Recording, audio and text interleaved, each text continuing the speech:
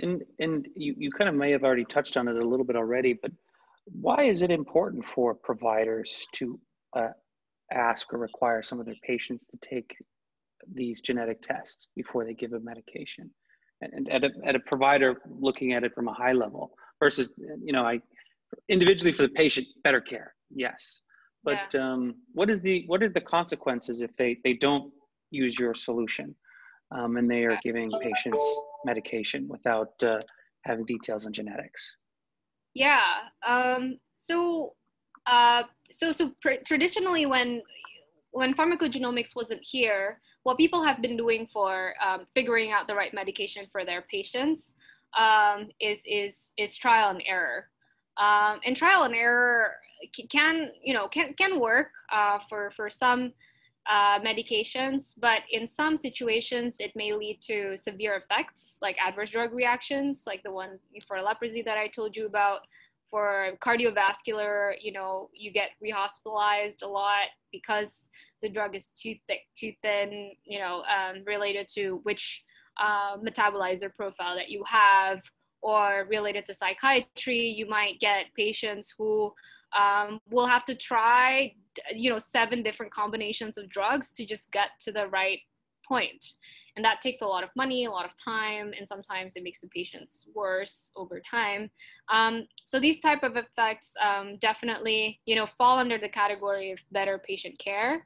But if I was, a hospital, and I put myself in those shoes, in Asia, there was a survey that basically says why hospitals adopt new technologies, and it really is to, a lot of it is really the novelty aspect. Unfortunately, that's how they look at it. So novelty aspect is important. I think because it's so new, a lot of when we talk to hospitals, we kind of tell them that we're going to be partners in pioneering this practice in Southeast Asia. For example, one of our partners in Singapore, one of the hospital chains there, they're the first one to actually integrate pharmacogenomics information into their electronic health record system with us. And it was because they were interested to be pioneers in the field and also publish together in terms of what data they can find in the Singaporean population, for example. And so that type of collaboration we're very open to have.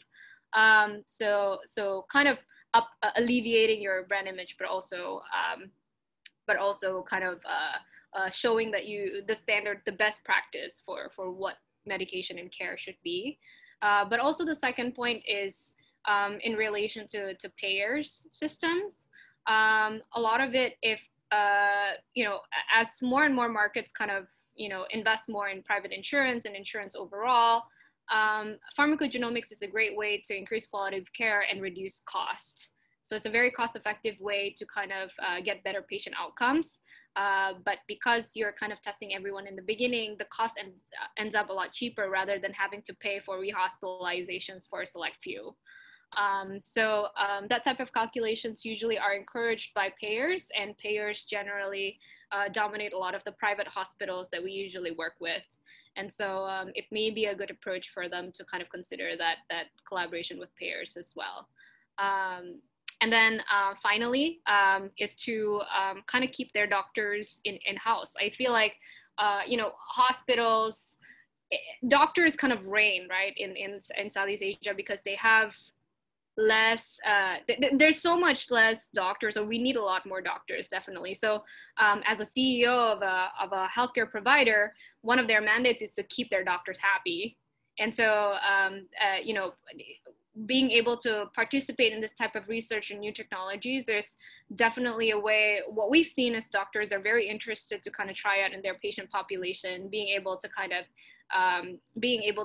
make the standard practice, and also work with NalaGenetics on developing that expertise within that healthcare system, conducting trainings in genetics, and discussing use cases together. All these are things that I think doctors are very much looking forward to, because genetics is not something that is commonly taught in medical school.